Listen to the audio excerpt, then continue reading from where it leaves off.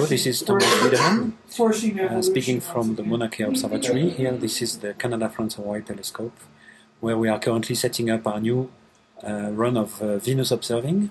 We just arrived at the summit, and we are setting up the spectrograph and very strict conditions for daytime observing. And this is a very exciting moment for our project, because this is the time when we can actually measure the winds on Venus and integrate those new measurements into the coordinated activity with different work packages in the consortium. Don't forget to set your phone to airplane mode. It's already... From the summit of Mauna Kea in Hawaii, this is Thomas Widemann speaking for the consortium. Here, let me show you.